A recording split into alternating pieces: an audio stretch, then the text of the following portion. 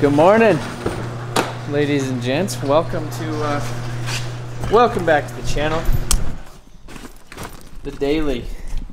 Just smashed the backpack in the R35. Man, I just love driving this thing. It's so cool. I just wish it wasn't so freaking loud, man. It is really loud. It's really cold outside actually right now. It's like 44 degrees here in Colorado. And today, which is Friday the 20th, we should have technically got, Denver was gonna get like 21 inches of snow, which is wild. Where we're at, we were only supposed to get like an inch, inch and a half, but then it technically moved until Saturday. So I don't think we're getting any snow. Maybe we'll get some snow tomorrow, but you know, Colorado does some crazy stuff with the weather, and that wouldn't be the craziest thing that's ever happened here. Yeah, head to the shop. We're gonna try to get the Jeep finished up today, and then finish up the Jeep, and then maybe start working on the Corvette.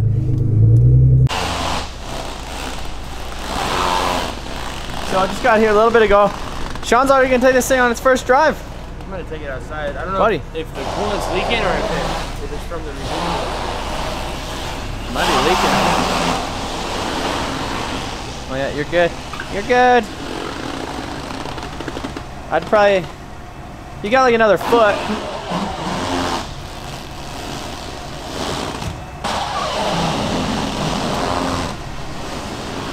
Oh yeah. Yeah, you're good over here. Look at that, brand new unit. Ready to go.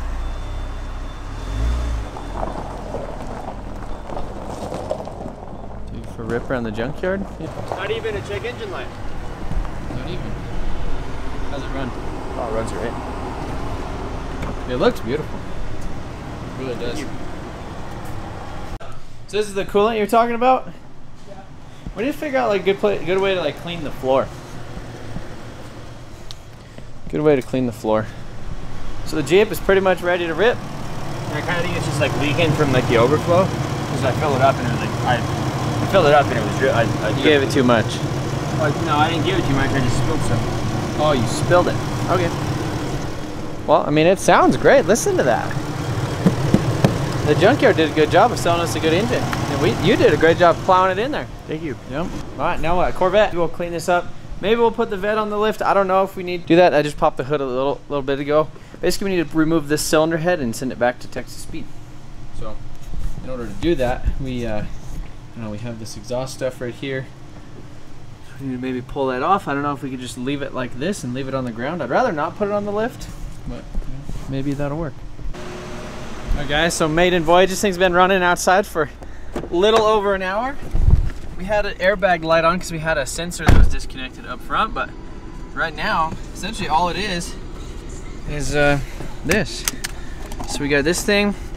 It's interesting because it has a heated seat, heated steering wheel. I took off that thing, I put on this thing, that thing fell off.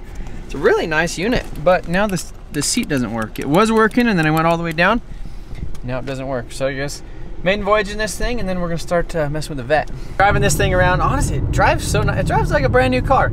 You know, I mean, I think we were talking a lot of crap about this thing when we were working on it, just because, like, first off, you can't believe that it really needed an engine replaced at 80,000 miles or whatever. But I guess this engine, the Pentastar 3.2, does have some inherent like rocker arm issues or rocker issues, and I guess there's a thing that you could kind of do to prevent it. But if you obviously just drive this thing like a normal car and you never like do any of that preventative stuff, because to you this is just a car, which to most people that's all it is, you know, then I guess you could kind of make them have some issues. But yeah, I mean, it's a really nice car. The heated steering wheel, the heated seats, it's got dual climate control. It actually has like a 9-speed transmission, so it's a 9-speed ZF, and it has pretty good power. Driving it around, it has this cool infotainment system.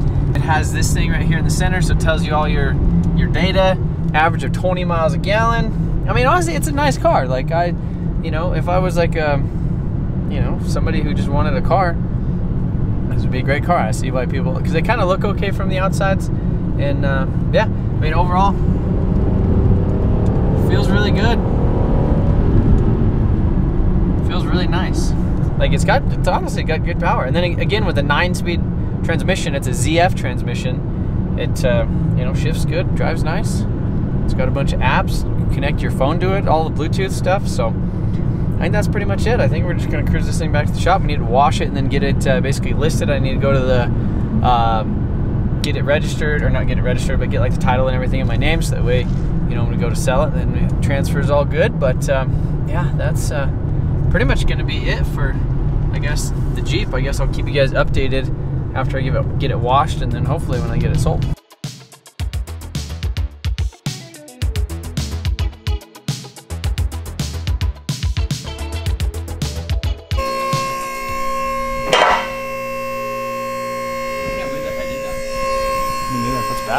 No, so take them both off and like just get it. No, so the other head is fine. It's just this one. We put the shims on it. So a long time ago, now you can see that the Corvette is going up on the lift.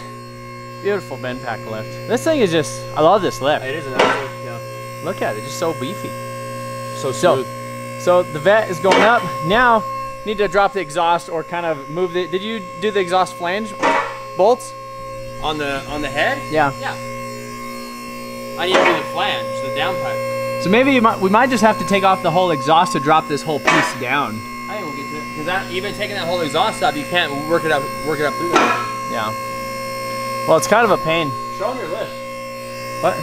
Show them your lift. So right here, so since this is like the bigger lift, the arms aren't really that short. So you can see we have one puck positioned up here, and then we have one right here. No, I just set the little lift arm right here, right on the frame. So it's good enough for me, right? Yeah, it does work. I can get this easily. You think you're gonna get it until you go to the other side, and it's right there. There's a bolt right there. Bolt right there, mountain wrench. Wobbly. Well, I mean, if you're confident, then you just need to go ahead. I'll definitely get it easier from the bottom than I will. Man, I just miss this car. This is such a good car. Like 7 liter. I mean, 7 liters. That's a big engine. It's a 427 with heads, cam, some full 3-inch Holley exhaust. We got the transmission in the back. It's got that center force twin disc clutch. This thing freaking rips. We upgraded the slave cylinder and all that stuff on the inside, so now it has a tilt and slave cylinder on the inside of this.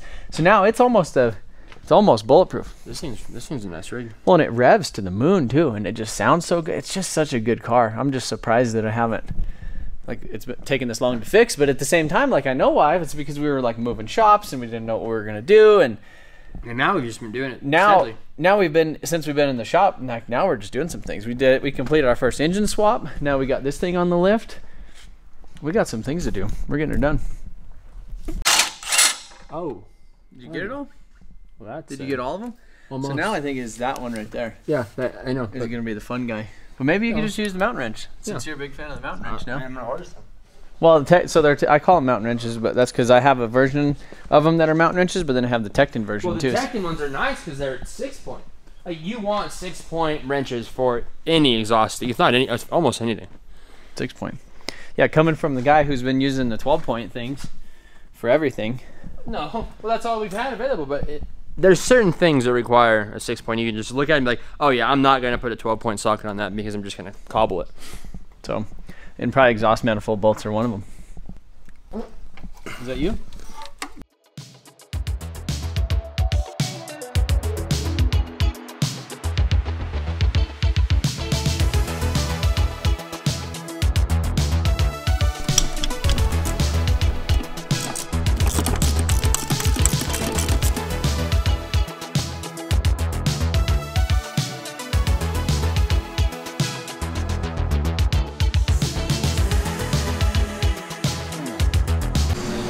Guys, we're getting ready to pull off the cylinder head now. Everything's basically off it. Ready to rip, right? Yeah, hopefully you just lift right off and have no issues. I mean, I don't think it should. People do this. People do this all the time. They do. They pull them off, but they're good.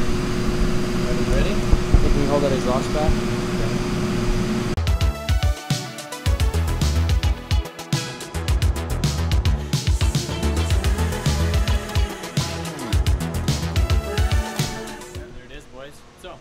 You guys didn't know, previously we were kind of in a last minute rush to get this car done for Drift Week 2. We were basically just super last minute putting the heads and cam on it, and then right before we were getting ready to leave, or like 2 days before we were getting ready to leave, we put this head on, and this side, just the push rod length was just a smidge off to where it didn't have any compression. As soon as you loosened it, sorry about that.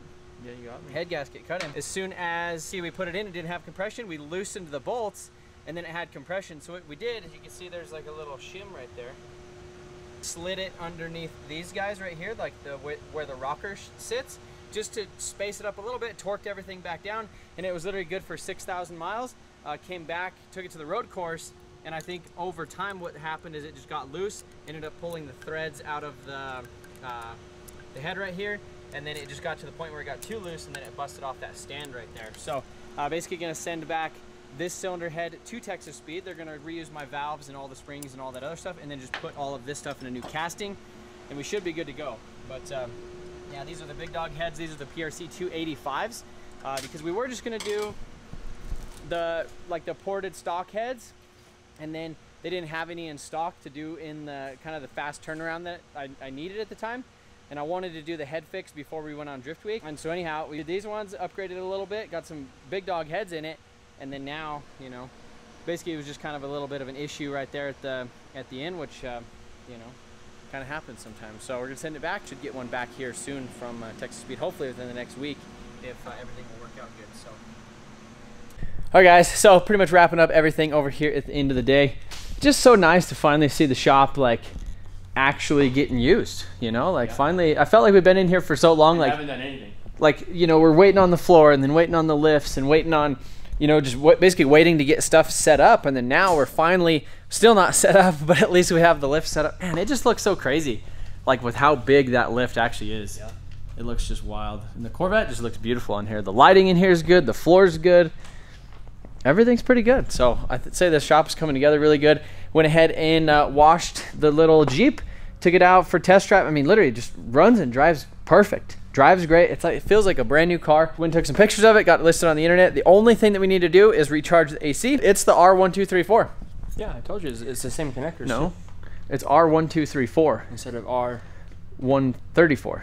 Oh, it's 1, 2, 3, 4. It's R1234 is what it said. So I don't know what that even is. So I'll probably just take it to a dealership or the like. Connectors are the same though, right? No, and it wasn't even charged because they just recently put the condenser and stuff in it. They didn't charge it or had a leak. So yeah, it either has a leak or whatever. So we need to figure that out. But essentially, I just got it listed. You know, can't really sell it or do anything until after Monday anyhow. But I figure, you know, it's the weekend, get it listed, and then hopefully, you know, hopefully at least have somebody who's interested, and probably whoever is wanting to buy it will probably end up having to go to the bank anyhow, which we'll probably have to just do on Monday or next week, which would end up working out because that's after all the paperwork and everything will be done. Corvette is all the way apart finally. Meaning to do this, been needing to do this for like 3 months. The Corvette has just been down. We'll send this cylinder head off. I didn't get a chance to get a hold of them today to, you know, get like the return address and all that stuff figured out. So I'm not sure if the vet is gonna make it to the slush event, but later this next week, I'm gonna go ahead and pull the S14 down here. I have a set of headers that we're gonna put on it or fabricate to make work on it, hopefully.